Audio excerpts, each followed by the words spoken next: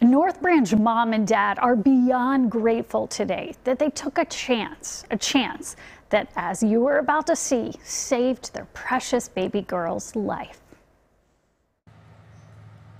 This North Branch home has some decor the family could have never imagined. These ribbons represent childhood cancer awareness, and now that symbol represents them. The same way I love to see pink ribbons, I would also like to see orange ribbons.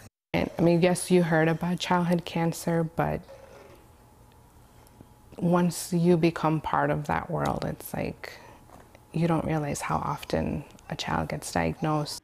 But their sweet little Ellie was diagnosed last winter at just 4 months old after a never-ending cold and a bruise on her face that just kept growing. And I was like, okay, we got to take her in because, you know, I don't think this is, like, there has to be something else wrong with her. Do you feel like that mother's instinct just knew? Yeah.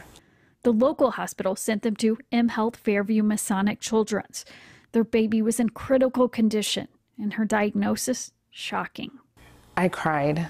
It's the first thing I did. I just started crying. But then, in a weird way, I kind of felt calm because I was like, okay, if it's cancer that she has, we're going to get through this as a family, because I know we're very united, very, I guess, spiritual. Yeah.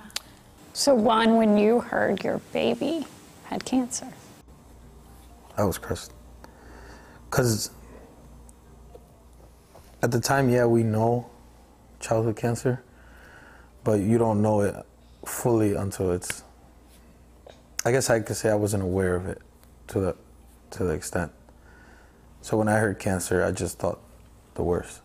It was a condition that is surprising. There are only about 90 cases a year like Ellie's in the U.S. There's so many complicating factors when children are diagnosed that young, and there's such high risk for toxicity, for infection, for complications. Ellie's doctor recommended chemotherapy, risky, especially at her size.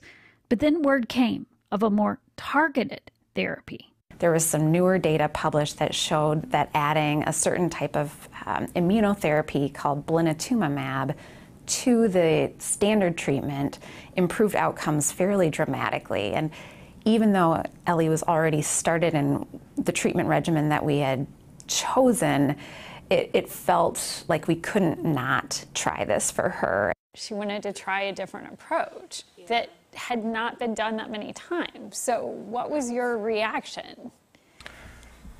I was all for it. As soon as she told me about it, I know he was hesitant. I had my hesitant about it. But they decided to go all in on what would be an arduous journey. Because of her immune system, Ellie was in the hospital for 9 months. She toted a backpack with $40,000 worth of medicine as she was learning to walk. Her agility paid off. It worked. Do you ever have those moments when you look at her now and you're like, wow? Yeah, I do. I just had it last night. Yeah. She was running around laughing and playing, and I was like, it's like a weight. A weight that is lifted along with their spirits. As Ellie, who's almost 2, is exceeding expectations. She's doing everything she should be and more, and she's got siblings at home that she's trying to keep up with, and she's all over the place when she's in clinic, so it's great. And grateful they are. We're lucky that she's still around. Yeah. Ellie is already a conqueror, and she's only just begun. Yeah. It's the doggy dancing.